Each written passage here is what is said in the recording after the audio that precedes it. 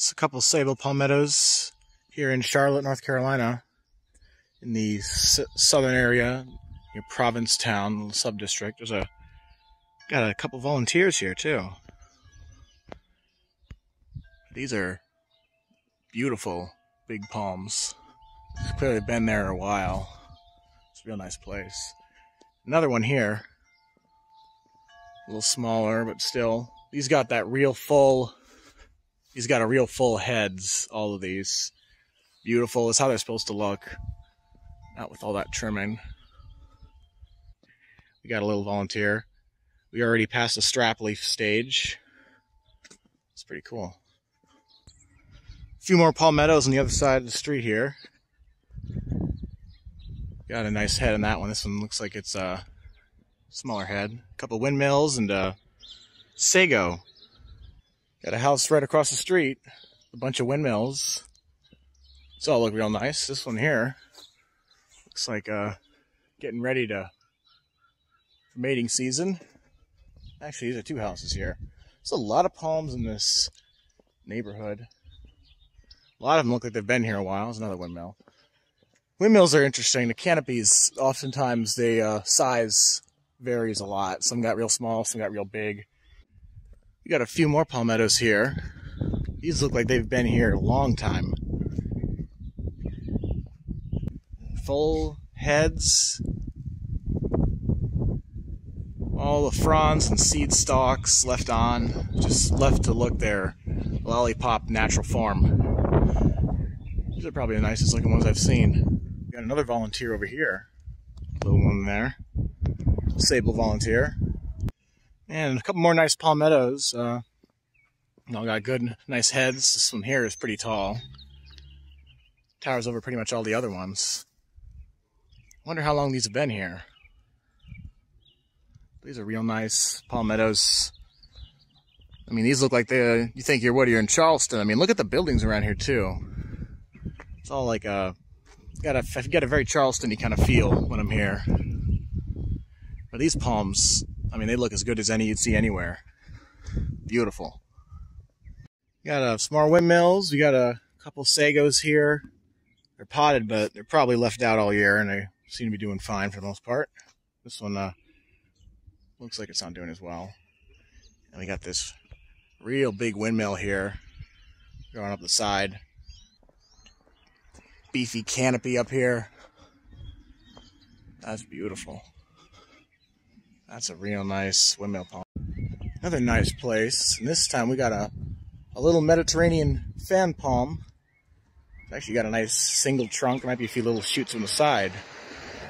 Beautiful though. A couple windmills here too, but I think they're got some nutrient deficiency. Got a smaller Pindo palm here.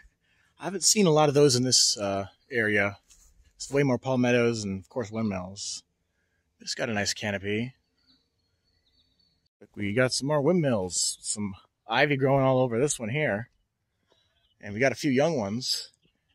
I wonder if these are naturalized. That one's been put in a pot. Got plum full of fruit. We got another one back there. It's all readied up for mating season. We got two more windmill palms. Beautiful. These are probably the tallest I think I've seen.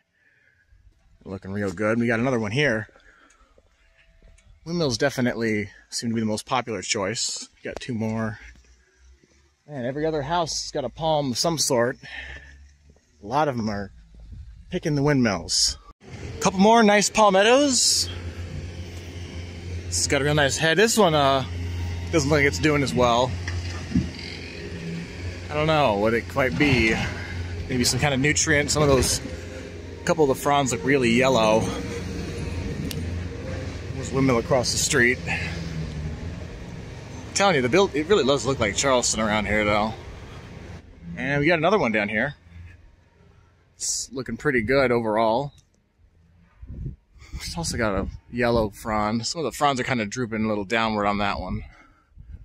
Overall pretty full, nice head. Got a real nice windmill here. A nice robust crown. Some big fronds too. Look at the size of that frond. It's a nice, it's got seeds all over it. Beautiful. It's a nice windmill. There's a lot of palms around here. Got another palmetto, little windmill next to it. Another house, just a palmetto and a windmill. It's a nice windmill starting to fatten up. Another palmetto with a beautiful full canopy. That's how it's supposed to look. Got some sagos. Nice sagos over here. But there's a bunch of palms in this place here. We got a windmill. Got another nice palmetto. And we got a little miniature date palm. I think it's in a pot. Definitely wouldn't survive out here. They'd probably bring it inside. We got I think our first needle palm on this little hunt today. Nice clump there. I mean, that'll survive everything they can throw at it. And up here, we got a couple more palmettos. Real nice palmettos. And another pindo. Like I mentioned, there's not a lot of pindos around here. Besides the other palmetto, there's actually, we got a little bit of Sabal minor back here. Another one we're not seeing much of. Got a couple little Sabal minor plants. They're a real nice foliage plant, but it takes them like 100 years to actually trunk. But man, all these palmettos everywhere. And windmill palms. Got another palmetto here. Some more windmills. Actually, two palmettos back there. Another windmill. I mean, they're everywhere. There's one down there. There's a few. I'm seeing a couple naturalized little ones mixed around. I think they've all been Sabals so far. Ooh, we got a Pindo.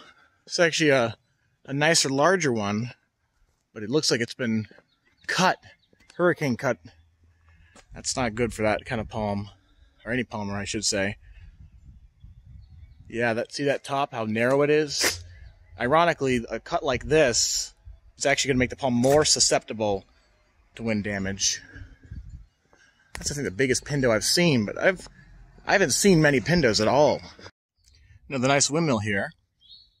But on this one, they kind of started shaving away the burlap on the trunk, that kind of hair.